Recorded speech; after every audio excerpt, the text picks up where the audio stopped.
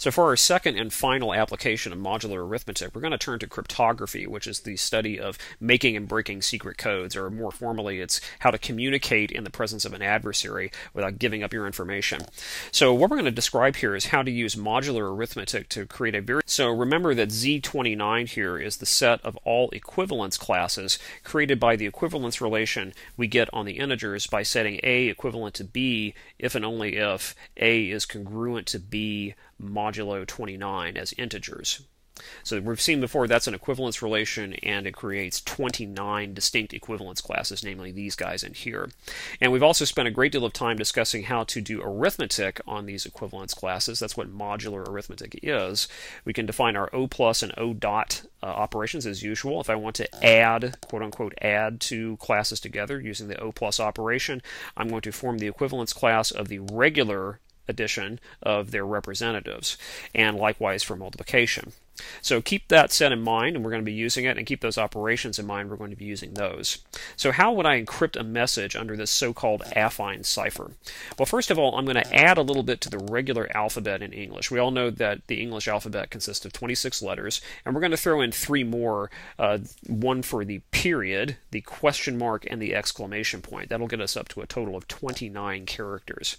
So here's how I will encrypt a message. First of all, if I want to send a message under this system, both myself and the person I'm sending it to, we have to decide on 2 integers, one called M and the other called B, and they need to be between 1 and 28 inclusively.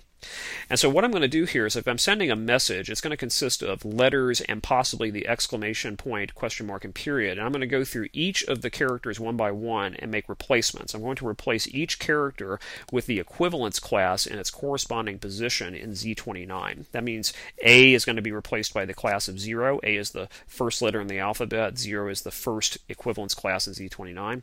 B will be replaced by the class of 1. C replaced by the class of 2, and so on, all the way up through Z. That's the 26th letter in the alphabet, and the class of 25 is the 26th element going in numerical order of Z29. And then I have 3 more. I'm going to replace the period with class of 26, the question mark with class of 27, and the exclamation point with the class of 28. So I can go through my entire message and turn it into a string of equivalence classes rather than a string of letters. So I'm first of all going to do that. And then what I'm going to do is I'm going to go through each of the equivalence classes that's now in my list or my string, and I'm going to make really 2 computations here. I'm going to take the equivalence class that I've converted from letters and O dot multiply it to M. That was the class of M. That was the integer that I chose at the beginning of this process. So M O dot X, that will give me another equivalence class, which I'm then going to add using the O plus operation to the class of B. So the reason this is called an affine cipher is because the word affine in mathematics is often used to denote things having to do with straight lines. And as you can see, this almost looks like your y equals mx plus b point or slope-intercept form for an equation of a line in the real numbers. And that's kind of what we're doing here. So I'm taking each character in the message, converting it to an equivalence class, and performing this modular arithmetic mod 29 operation upon it. That's going to give me a string of new equivalence classes, all of which are either somewhere in Z29, either the class of 0, class of 1, all the way up to the class of 28. And so that means I can convert the list back to characters, kind of going backwards through my replacement process.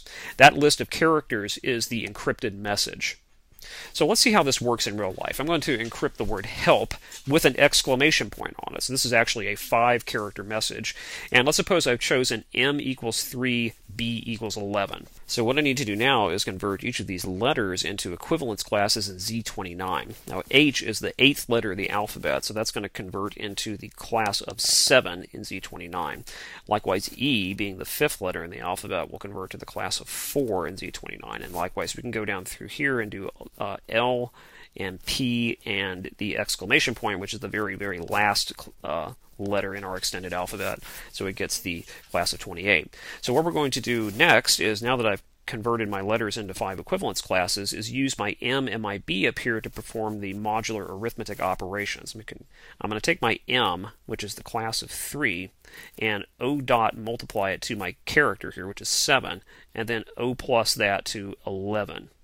Order of operations prevails here, so I'm going to do the multiplication first. Let's just continue through this entire line and before we do the rest. So 30.7, that is, we're just going to regular multiply the insides of those to get the class of 21, and then O plus this with 11. And to get the O plus, we're going to regular add the insides here to get 21 plus 11, that's 32. Now, the class of 32, this is in Z29, so the class of 32 can be reduced down to a class that is in Z29. So we have to ask ourselves, what is 32 equivalent to mod 29? And that would be 3 in this case. 32 and 3 are equivalent to each other. So this is the class of 3. Now let's just quickly run through. I'll quickly run through and do the rest of these. So the class of 3, O dot, the class of 4, O plus 11. Well, the operation in parentheses would give me a 12, O plus 11, and that gives me a class of 23. Now, the class of 23 is already in Z29, so it doesn't reduce down to anything further. It's just the class of 23 itself. For the 11 here, I have 3 O times 11 plus O plus 11, and this gives me the multiplication process gives me 33 O plus 11, and that is the class of 44. And we have to ask ourselves something similar to what we did up here. What is 44 congruent to mod 29? The answer to that is it's congruent to 15 mod 29. So this is the class of 15 because 15 and 44 are equivalent to each other under the congruence mod 9 relationship. Likewise, the last two here, if I have 3 O dot with 15, O plus 11, I will get 45 O plus 11, and that's equal to the class of 56, and you can check that's the same as the class of 27. And finally, the exclamation point, what does it encrypt to? That is 3 O dot with 28, O plus with 11, and that is 28 times 3 is 84 plus 11. That gives me the class of 95, and 95 is the same thing as 8 mod 29. So what do we have here? We have the classes 3, 23, 15, 27, and 28. Now, what we have to do next, the final step in the encryption process, is to convert all of these things back into letters. And you can do that by just going to our chart that we had a couple of slides ago down here in the bottom, or just counting on your fingers in the alphabet. And what we're going to end up with here is the following message. I'll put this in red down at the bottom. The 3 converts to a D. The 23 is the letter X. The 15 is the letter P. The 27 is a punctuation mark. It's the question mark. And then 8 is the letter I. So here is our encrypted form of the word help, DXP question mark I. And that's the ciphertext of this word help with the exclamation point, and that's what I send. Now, someone intercepting this in the middle who might have some malicious purposes for using my information will look at this and just see just 5 random characters. It doesn't seem to be any information contained in this whatsoever, and that's exactly what should happen in a good crypto system. Now let's talk about decrypting this. So this is going to go to an intended recipient, and that person needs to be able to decrypt the message to find out what I was trying to say. How is that going to work? Well, before we do that, we need to take a quick look at the operations of multiplication and addition mod 29. Here's an addition table for Z29. This is the O plus operation in Z29. I just want to point out that every number in Z29, every equivalence class in Z29 has a corresponding equivalence class such that when you add it to that class, you get 0. Now again, for example, if I look at the class of 13, what do I add to 13 to give me 0? Well, apparently 13 adds to 16 to give me 0. So 13 O plus 16, that would be the class of 29, and that is the class of 0. Now likewise in multiplication, here's what it looks like. It's kind of an interesting little swirly pattern here. You can see that if you check through this, take some time to check through it, you can see that every column, no matter what you pick, like 13 or 20, there's going to be some row where you have an entry of 1, like 13 and 9. you cross-reference those, there's an entry of 1. 20 and 16, you have an entry of 1. So no matter what number I might have picked, say for example I picked the number 21 and look at its equivalence class, there's going to be some number out there, some equivalence class out there, such that when I O dot that equivalence class with 21, I get the number 1. It's almost like multiplying by a fraction in some ways, although there are no fractions on the board here.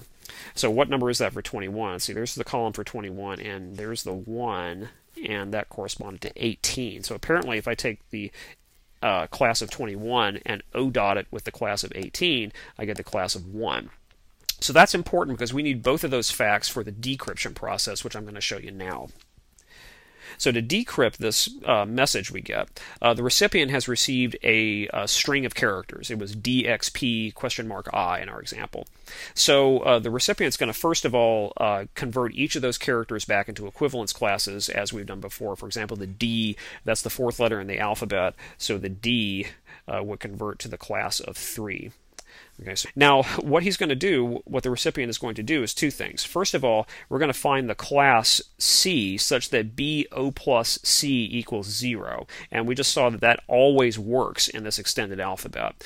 And we're also going to find the class N such that M O dot N is equal to 1. Remember, M and B were the numbers that the sender and the recipient agreed upon before this all went down here.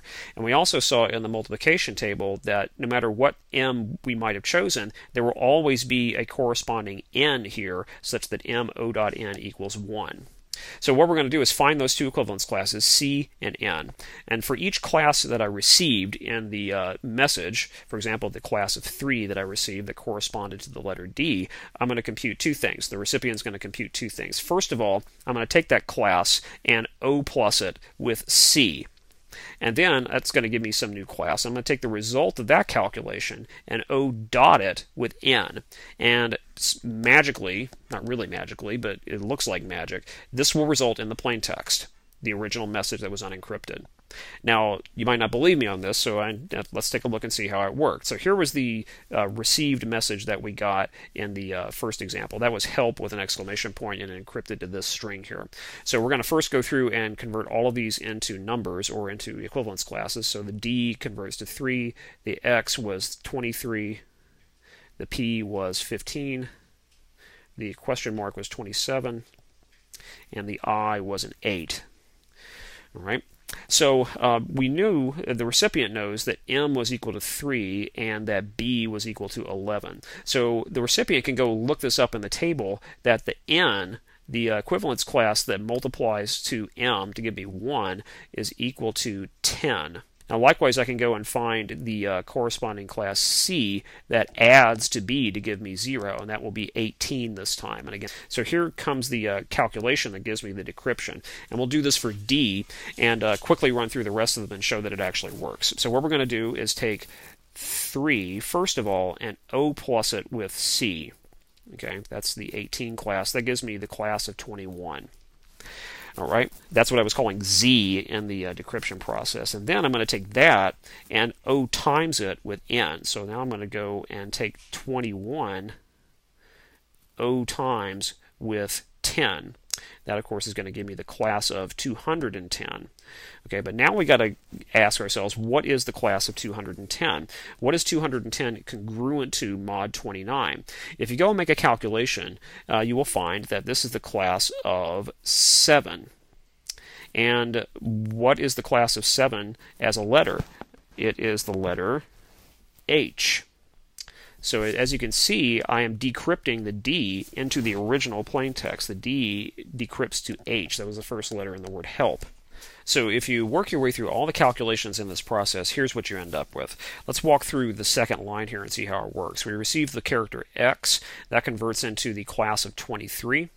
And what I'm doing here is I'm taking the class of 23 and adding it using the O plus operation to my C here that was 18. And that gives me the class of 41. Now the class of 41 in Z29 is the same as the class of 12 because 41 and 12 are congruent to each other mod 29. Getting that 12 there, I now now take it, the 12, and times it, multiply it using the O times operation to 10. That is the same as the class of 12 times 10, which is the class of 120, and the class of 120 is the same as the class of 4, because 120 and 4 are congruent to each other, mod 29. And we continue this out for the P, for the question mark, and for the letter I. Now what I want to just point your attention to end things off here is look at the classes that we received. 7, 4, 11, 15, 28. What are those as letters? Well, the class of 7, of course, we said is the letter H. The class of 4, let's see, A, B, C, D, E. The class of 11 is L. The class of 15 is P, and the class of 28 is the exclamation point. So the recipient here has received a string of characters that just looks like noise. It has no information seemingly embedded within it at all. But through the mathematical process of using these modular arithmetic operations, the receiver can tell what the original message actually was. So that's an affine cipher. Pretty interesting. There's a lot of variations on it that are even more interesting. It's a nice application of how modular arithmetic can be used in sort of real life purposes. So thanks for watching.